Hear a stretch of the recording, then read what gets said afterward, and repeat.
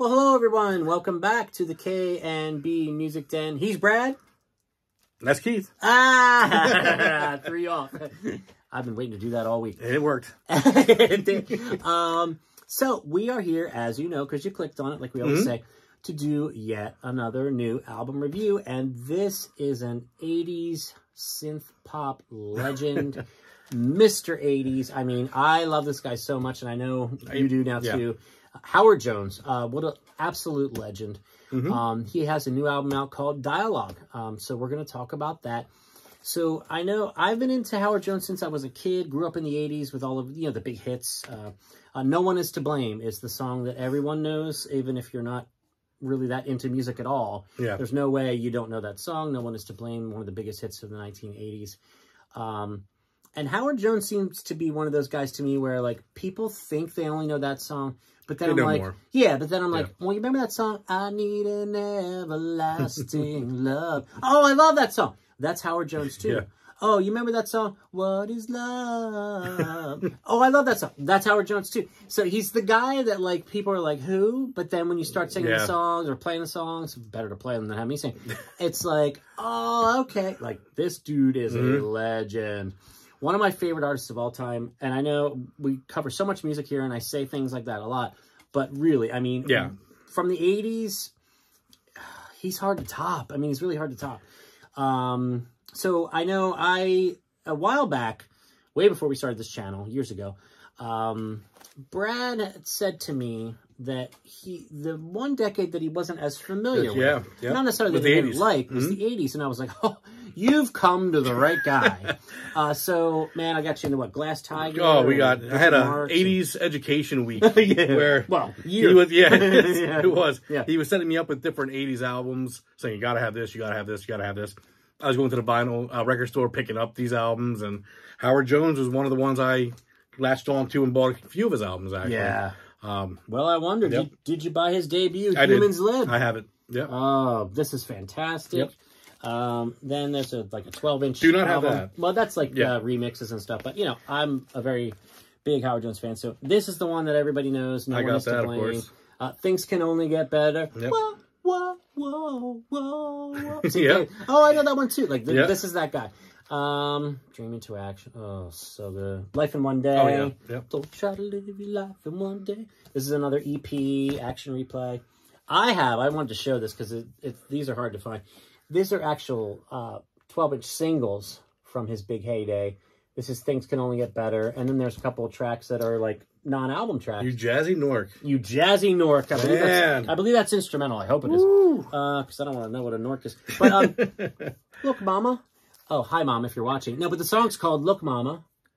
Look at that hair, dude. That's righteous. That's great hair. Yeah.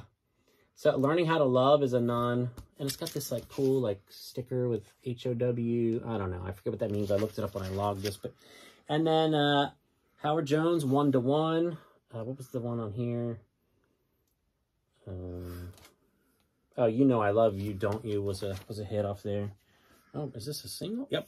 I got the single of You Know It. I got a lot of stuff. He does, man. I didn't realize he had this much. Oh, and this is the Everlasting Loves on this one. Man. Cross that line. Cross that line, yeah. So I got a lot of Howard Jones I just wanted to show off. I don't have physical copies of his more recent stuff because I don't have an unlimited budget, and I'm lucky enough to be able to get it on my phone. But anyway, let's talk about Dialogue. Sure. We're big fans. We're going into this one. I mean, this guy's, 40 years into his career, if not more. Yep. First thoughts, Brad, I like to do this to you. He does. I was actually surprised by this album. How so? Mainly, and I'm just going to sound silly, but his voice. He's got such a good, strong voice still. I remember when you recommended this, I looked up quick and I was like, he's 67. Oh, yeah. And for the type of music he performs, I was like, this could be... I wasn't sure how it would come off. And I haven't heard recent... All my stuff from him is 80s, and I wasn't too familiar with his recent stuff. But I put it on and it sounds fresh. I mean, it sounds new, and it sounds good vocally, musically. It doesn't sound like a 67-year-old man making music. It sounds like something, It sounds like it could have been from the 80s. Yes, absolutely. Yeah, with a modern twist, in my opinion. With better production. I think some of the tools, production-wise, you can hear it. Yeah. Make it, cleaner sounds. But yeah, vocally, he was fantastic on the album. I mean, he still sounds 25. He does. Yeah, I mean, he really does. He does. I'm so impressed by him. Yeah. I'm so impressed by him. And I feel like when I listened to this album, because we decided to do this for the channel, I was like, you know what?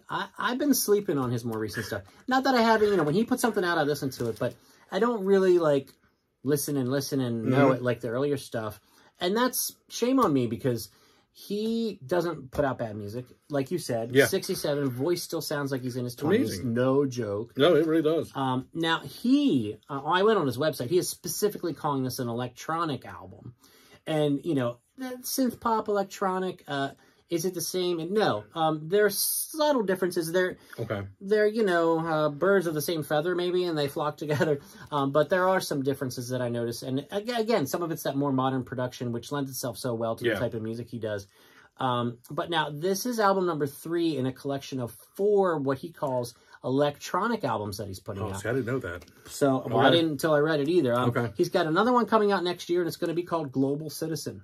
So maybe we'll check that one out too on the channel. Now, I rarely do this, but when I went to his website, I thought this really summed it up really well. So this is actually a direct quote from Howard Jones regarding this album. So I'm just going to read this real quick. He says, "Dialogue was musically conceived during the pandemic and lockdown, but I really didn't want to commit to any lyrics during that time out of fear that they may be a bit downbeat. Not my style," he says. He says, "I started lyrics as things were returning to normal, and I wanted them to reflect the themes of how important it is for us to communicate and talk, address our lack of confidence emerging from the isolation, and reminding ourselves of how amazing it is to be alive now, even though civilization is going through unprecedented existential threats," unquote. That makes a lot of sense. Yeah, I mean, I read that and I was like, okay, he's summing it up here. Yeah. But, you know, when I put the album on, the first 2 songs, I noticed that the vocals were very affected. Oh, yeah. And it's part of the modern production, electronics and pop, you know, nothing that he hasn't done in the past either. But he's got such a great voice still, like you said. So I was thinking to myself, okay, this thing's got 8 songs on it. I'm 2 songs in, and it's almost like they're burying his voice a bit. It's a stylistic choice, and the song sounded like really cool and strong, so it didn't bother me. But I was like, they're not going to bury his voice this whole album, are they? And no, track 3 starts, and it was like his voice comes shining through, and it's like, thank you. But yeah, well, you touched on it too with his vocals. I mean, so impressive. And, you know, it sounds like a silly thing to say, but songwriting. Oh, yeah. I mean, he's still writing fantastic songs. Yeah, this doesn't seem like a swan song type album where someone's just putting out music because that's what they want to do. This sounds really well done, well written, well sang. Well, this is a guy who can still compete. Top form, in my opinion. Yeah, and you know, I mean, this album, there are several songs in this album that will make you shake your booty on the dance floor. That's not mine. No, no, I don't shake no booties. No. Yeah, it's a personal choice. That's fine. But if you're so inclined to do that, and the reason why I said that is because, you know, a lot of the music that's very popular right now is like the pop, you know, the dancey stuff, which is fine, you know, if that's what you're into. I'm not as into that modern stuff because I don't think the songwriting is great anymore. No, it's not. Like it was in the 80s and back, you know. But this is what's a shame about all this for me, for Howard Jones, is that because he is 67, they're not going to play. I was going to say, I know where you're going with this, and it's actually a fascinating point. Yeah. The fact that he kind of fills a gap that is being popular at the moment, and he does it better. Yes. But because of his age and when he came from, the 80s, he'll be looked over as a nostalgic act instead of a current act. Yes. Yeah, exactly. Yep. That bothers me. Yeah, I can understand that. Because if if someone's at the club and there's this dance hit, this dance hit, this song, and you just snuck one of these songs in off this new album, no one would miss a beat and no one would miss a step on the floor. No. Like, I'm serious. And it's just a shame. But, you know, smart people like us and you can enjoy his music still to this day. I did want to touch on a little bit of the lyrics because he talked about, you know, how some of this was written during the pandemic.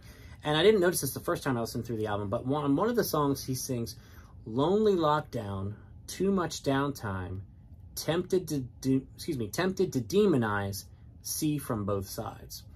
So that's very COVID-y, those lyrics. Yeah.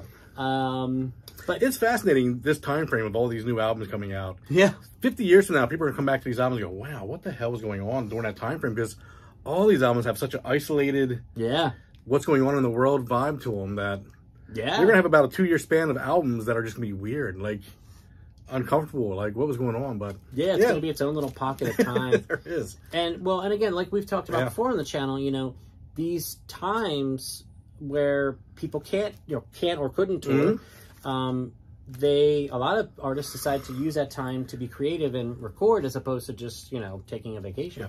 So thank you for folks like Howard Jones, who gave us another great album. We did. Global Citizens coming next year. I'm looking forward to that. I'm actually looking forward to going back and listening to the previous two that are in this series of electronic albums, as he's calling them. I'm sure they're fantastic. And I'm sure I heard them when they came out, but I just didn't like listen over and over again and really know Did you have a highlight on this album? As far as, songs, well, I had written down, there was only 8 songs. No, it was just, So I still picked 3, though. Oh, you picked, okay. Yeah, so I got 1. So. Oh, okay.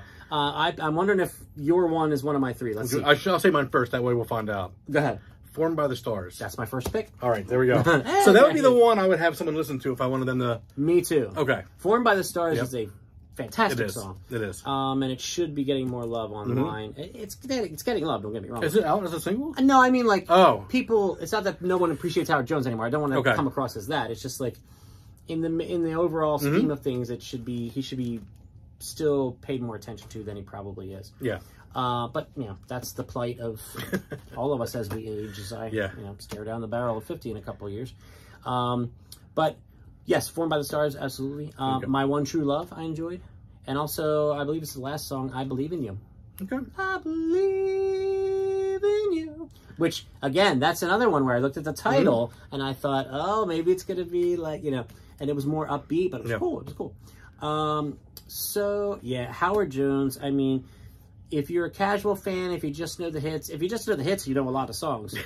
That's true. But check out what this guy's doing at age 67 and be impressed like we are. I know you will be if you like him from the 80s. I mean, this sound, he could have put this out and said, "Oh, this was a little EP I did in the 80s. I never released it. Here it is." And if it weren't for the more modern production, you could easily be fooled that he recorded this in the 80s. My brain's just still stuck on the idea about him, the popular music. If you stuck one of these songs on like Fortnite, you know, where all these kids are playing. It'd be huge. Yeah. Man. He'd probably selling a lot of records. Yeah. It's kind of a shame how placement works, but... Yeah, geez, we could do a whole documentary series on it. 10-part videos. Oh, man. Let's start writing it. Yeah. So, any last thoughts on Mr. Jones? Nope. I give it a big thumbs up. It was a great album. Oh, fantastic. Yeah. And, well... I'm looking forward to the last one, Global Citizen, the last one of the series. Hopefully not his last one. But yeah, it's called Dialogue. It's Howard Jones, an 80s legend for a damn good reason. Yep. Check him out. Please subscribe to this channel and like the video, share it on social media, smash that bell for notifications. And we will see you again soon. So many great albums coming out. We're trying to keep up. Just hang on for this ride and try and keep up with us. And for Brad, I'm Keith. This is the K&B Music Den. We're having so much fun doing this. Thanks for the support. Thanks for the views. Thanks for the subscribes. And we will see you again real soon. See you guys. Bye-bye.